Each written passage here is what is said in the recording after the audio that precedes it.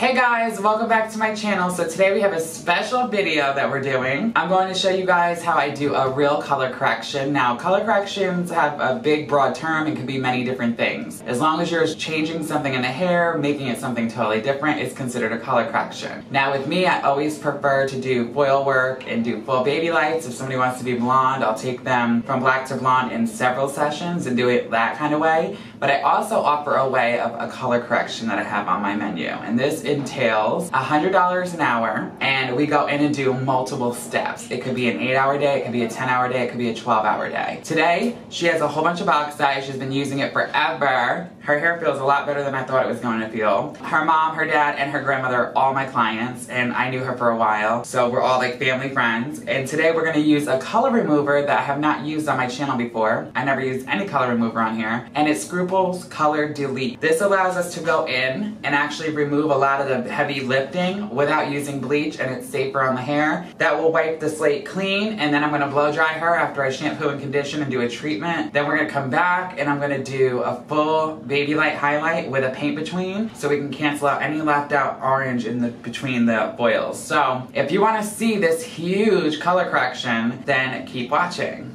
Hey guys, welcome back. Grab your drink and snacks along with your notepads because this is going to be a good one. We'll be doing a permanent hair color remover, and I've never done this before on my channel ever. Let's get into it. Alright guys, this kind of looks like baby formula. This is Scruples Delete. It's the color remover. We'll start out with 1 scoop. We can always remix. And I think it's 1 to 3. I'm actually going to measure. You know, with bleach I like to do off consistency.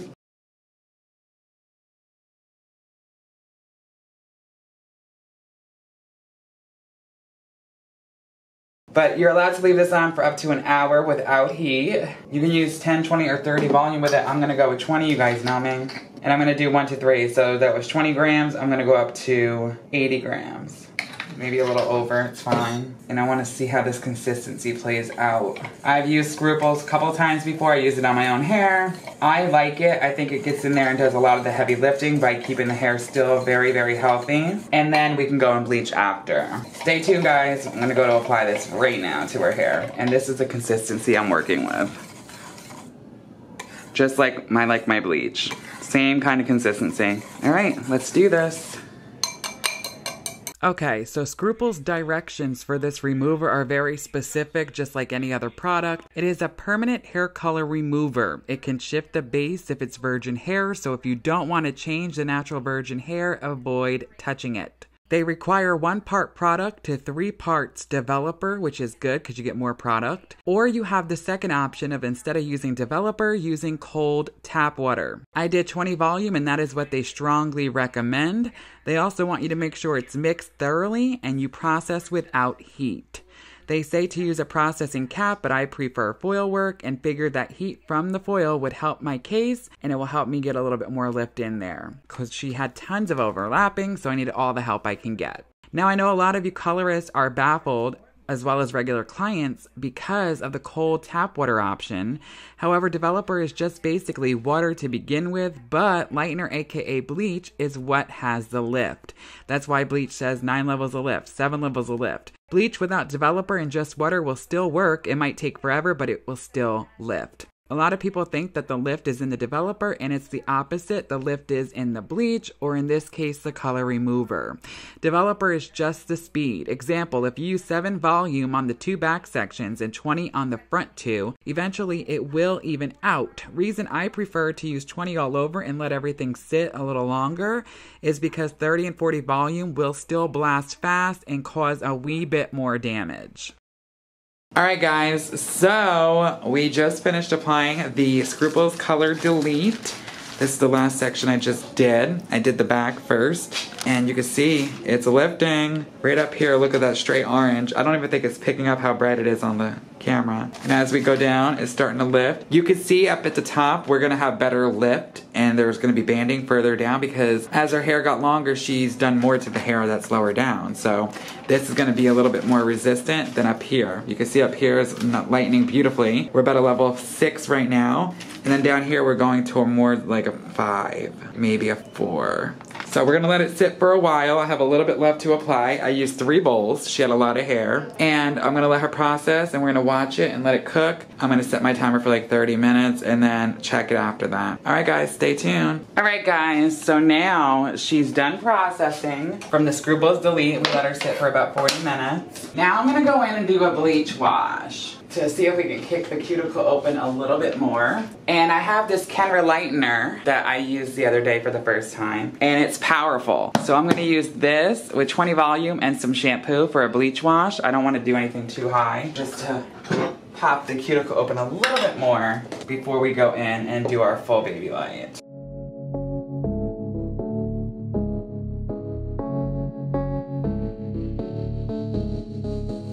I never think, I never know. I'm stuck and left alone. I've been lost, I've been fine. My cause is not defined. Won't you kiss me? Won't you play? Won't you draw me? Ain't no way I could deny you, I could stray. Won't you kiss me?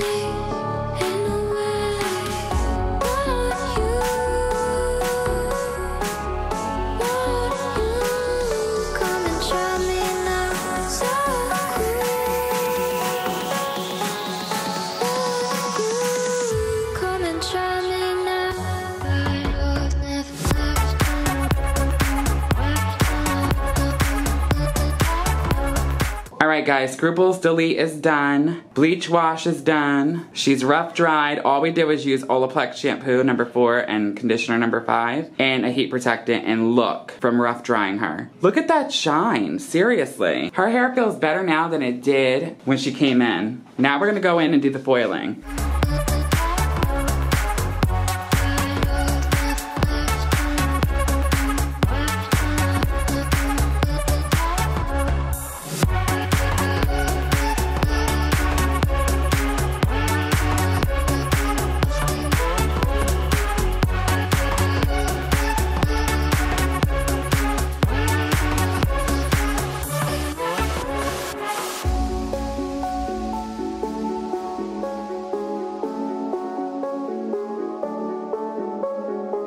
I never think, I never know.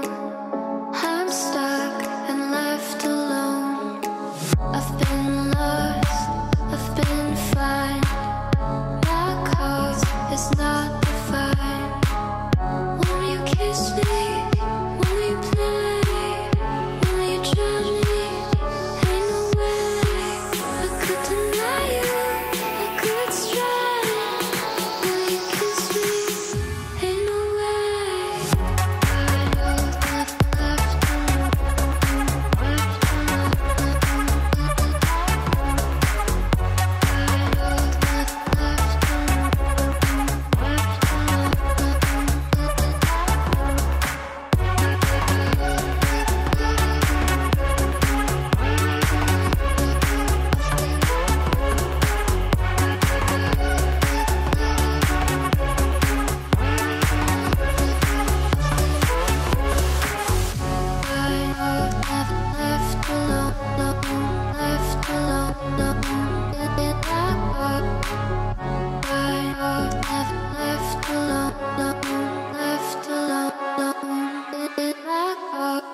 Alright guys, so we're rounding out to almost being done with her foils. You can see how red and orange she really did lift. I'm continuing doing baby lights and working my way up on a diagonal. What I like to do a lot is back here, I get a lot of clients who complain of dark holes. You know, you ever hear your clients say, I hate when my hair blows and the way my hair splits, I get a dark hole. No matter when I get my hair done, I just got it foiled, it always looks like it's dark anyway when the wind blows. So what I like to do in this crown area is really pack foils in. So what I do is I'll go diagonally on a slight diagonal from the left, the right, and then I do this upside down triangle part. Sometimes I'll do horizontal like this, but when I really want to make sure it's very, very beautiful and falls beautifully and blended and pack them in, you can see how small my sections are. I go in, I do my baby light, very close stitch, grab my foil, and look how beautiful that baby light is. But it's going off on a slant. I go up with my product. Another thing I always do is I go all the way up to the ridge of the foil, as long as you are not taking a big, huge blob of bleach and putting it right up to the root. You should have no swelling or tiger stripe issues. I go and lock my foil. It's also easier to leave a clip like this, so you can just take the hair down and put it back up. So I'm gonna take another section, a little bit bigger than that.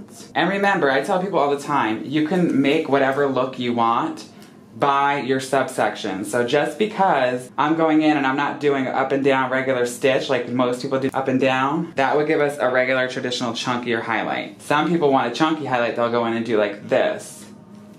I don't ever do that, but if somebody does want more dimension and a regular stitch, I'll go in and I'll just go up and down like that, and it will give me a closer together stitch, but it's still dimensional.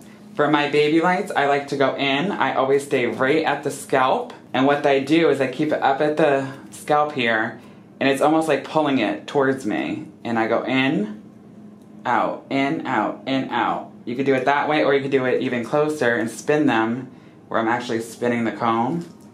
And when I pull out, it's still gonna give me a stitch, but look how much closer this stitch is, and finer. And that's my style, it's finer, almost like a slice, natural lived-in looks. I don't like chunky at all, and most of my clientele don't either. They love my baby lights. I do them in a different way. I learned between Hair by Chrissy and Jessie Gish. I just mixed a little of both of theirs together. You always make everything your own, and this is what I love doing ever since. So I'm gonna continue going through and pounding these foils out. We're almost nearing the end. And now I'm gonna make, after this, when everything's in, a paint between color. I'm gonna make a certain concoction. I don't know what I'm gonna do yet, but we're gonna counteract this in between color, because if I was to leave this orange out, it would look too brassy. We need to counteract that. And that will help make more of a nice dimension, but it will also fade in the background. Back to what I was saying real quick before I forget.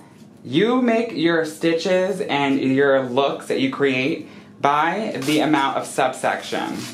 So just because I'm doing a baby light doesn't mean that I can't have a dimensional look.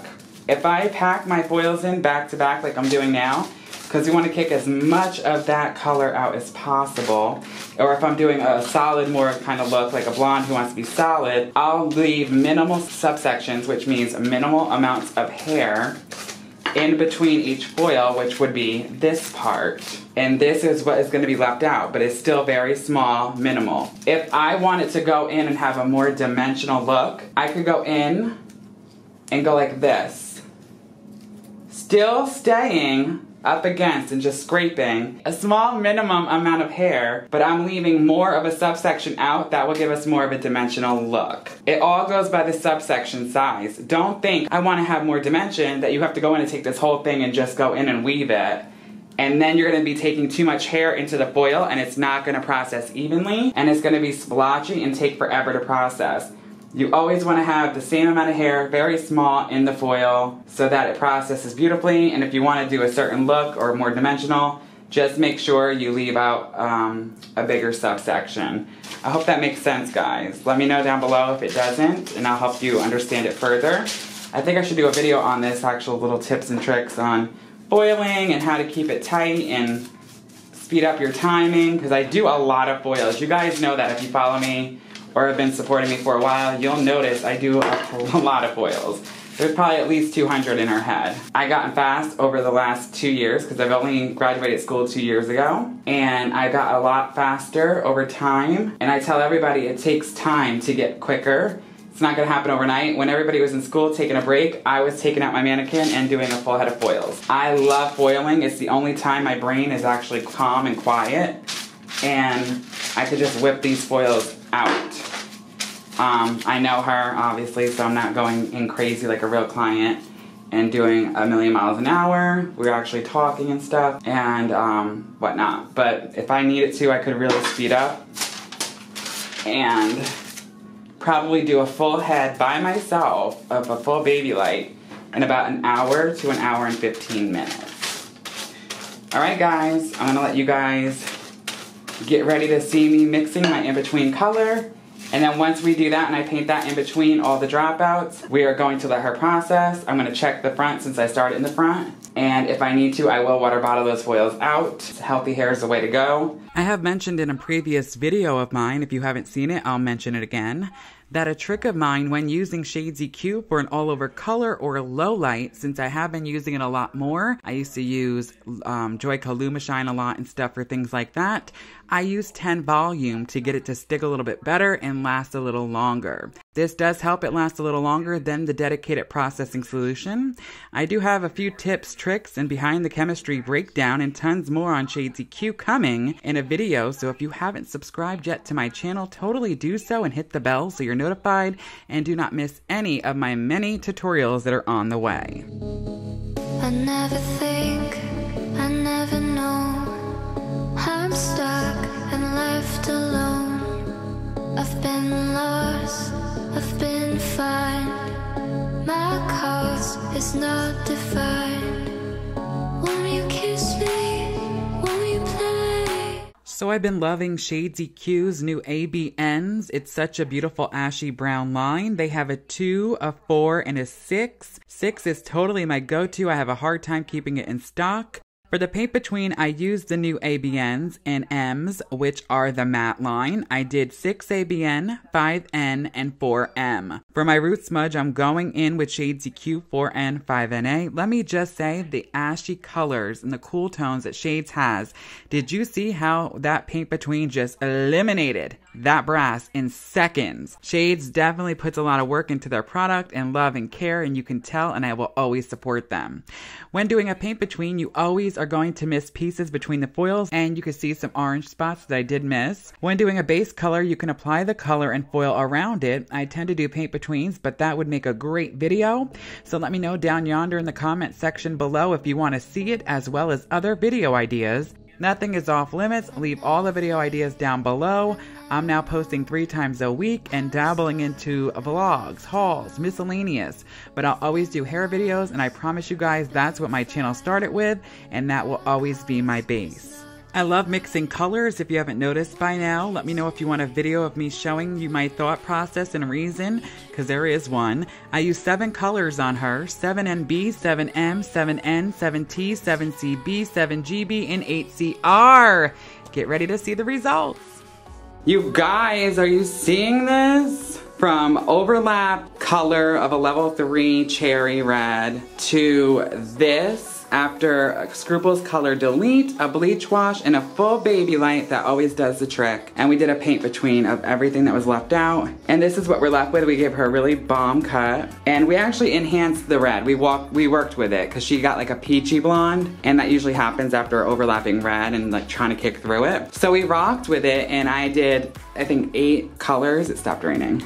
So we did 8 formulas, or 7 or something like that. You'll see it on the screen, and you also can see it in the description box. Look at that. Her layers were more like stepped layers, very short, that she did on her own by doing the upside down cut that was popular on YouTube. And I fixed that. We just dusted her off, evened her out, and I made them lay a little bit more flatter and gave her a lot of texture and movement. Curly hair, naturally, you can't just go in with the texturizing shears with the teeth. I find if you do that on somebody who's got really natural curly hair, it ends up being a mess, because you know it cuts 1/4 of the hair and you always get those pieces. Just do point cutting and stuff like that.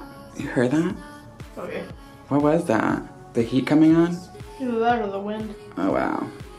All right, it's getting spooky up in her. We're gonna get out of here. Her mom's outside waiting, but look at that, guys. Look how beautiful. Like, how gorgeous is this? She loves it. This is where her little hair was that she shaved off. That we shadowed in the smudge, and that looks really cute. You always wanna put darkness on like short hair like that shadow, because you don't wanna highlight it, because then it looks like breakage. All right, guys, I'm gonna take more pictures. She's gonna take some outside tomorrow in the daylight, and then we'll be able to show you guys some pictures at the end of this video. So thanks for watching. As always, don't forget to like, share, subscribe. Let me know what videos you want to see down below. I'm posting 3 times a week now, full time, and I want to give you guys content that you want to see. Until next time, as always, guys, thank you so much for the love and support. I love you all so much from the bottom of my heart. And as always, so long for now.